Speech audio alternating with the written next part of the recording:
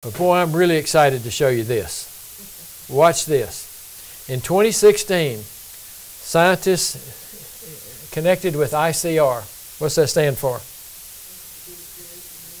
Institute for Creation Research. Finally, this is my view of it now, my opinion, so rate it how you will. DNA research has been ahead of DNA software. And the research and the software are the ability to display in a medium that the public would understand has been lagging behind, but in 2016 it looked like it caught up. Now again, it's just the way I'm viewing it. This is a magazine, Acts and Facts.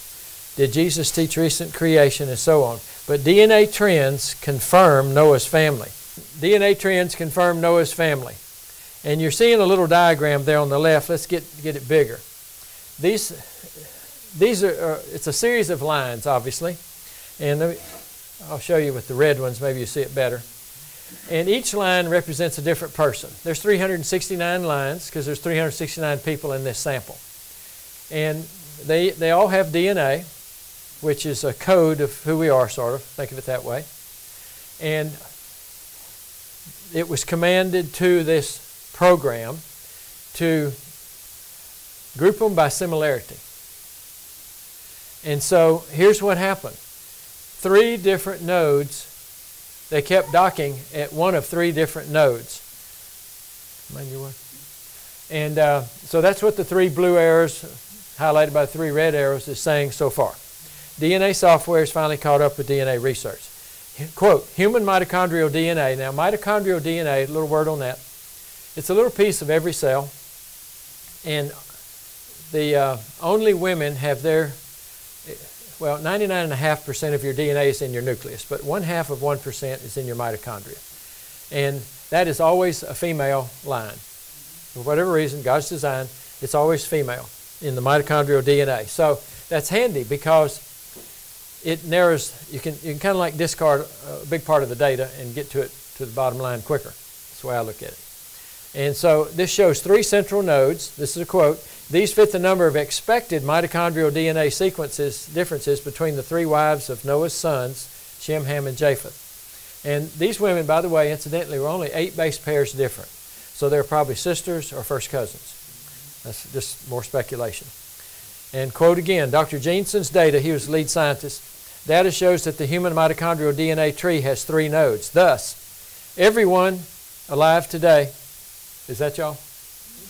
Everyone alive today carries one, listen to these words, one of 3 unique ancestral maternal sequences.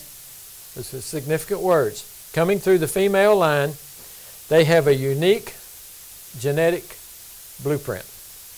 Even twins are not exactly alike. They're very similar, obviously, but not exactly. This fits Genesis' claim that all humans who exist today descended from one of the wives of Noah's sons. A study of 7,098 people from the oldest United Nations data set available reveals similar results in 2013. They just weren't able to display it yet. So in short, if all peoples descended from 3 genetically unique mothers, then number 1, our mitochondrial DNA sequences should trace back to one of their 3 nodes. Number 2, those nodes should have about 8 differences between them at that point in time. Number 3, plus a strict biblical timeline suggests these mitochondrial DNA trends trace all of humanity back to Noah's sons' 3 wives, a striking intersection of biblical history and modern genetics. Wow! Wow! And like Jim said, the times we were living in, it just looks like there's a convergence. Now, I'm not predicting anything or not a prophet or any of that, but I think I'm observant. And I know he's observant. And so I want to show you a few more things. Now, I know time is my enemy, but I want to... Can I mention one thing about that? Yeah. Because one thing you're getting out of this is that we oftentimes wondered, did Noah's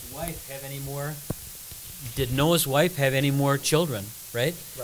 So from what we find out here, we have an answer to that question. She did not have any more, at least not that survives to this time. They all come through Shem, Ham, and Japheth. That's right. And as a mathematician that studied this, I was using in my formula the concept of 8 human beings going forward from the flood, which that is true.